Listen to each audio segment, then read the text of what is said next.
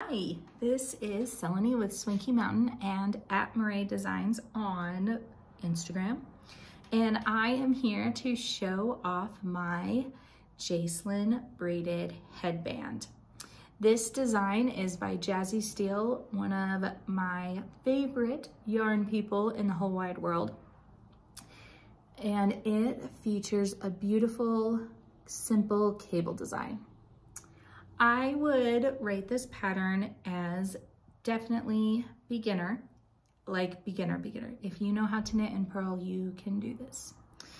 And it, the way Jazzy, she has quite a few cable patterns in her repertoire, in her library, and the way that she writes out her cables, I think is excellent for beginners.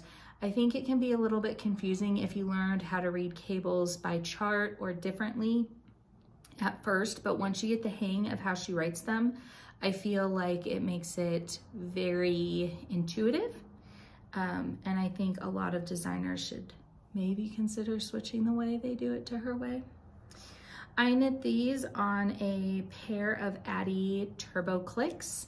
I used a size 7 needle and I love them. Okay, and then for the yarn, I used Malabrigio's Rios in Paris Nights. This pattern I really enjoyed doing. I actually knit this as a sample for the shop and for an upcoming class where we teach cables.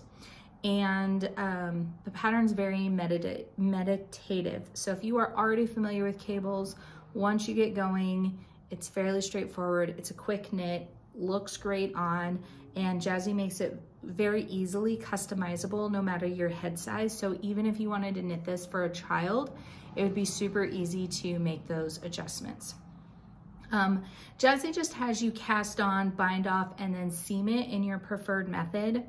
I, however, which I did for this just because it will be how I teach my class, it will be simpler. However, if I were to make another one for myself, for my personal wardrobe, I would consider casting on with a provisional cast on and then Kitchenering, skipping the last row of the pattern repeat where you're knitting across the cable section and Kitchenering that together, which I know won't make sense unless you're using the pattern, but if you're watching this video, I'm guessing that you are either A, considering, or B, already have purchased the pattern, and therefore this information might be helpful. The pattern is very inexpensive at only $2.50, so it is a great way to get started and get an introduction to Jazzy's patterns if you haven't already.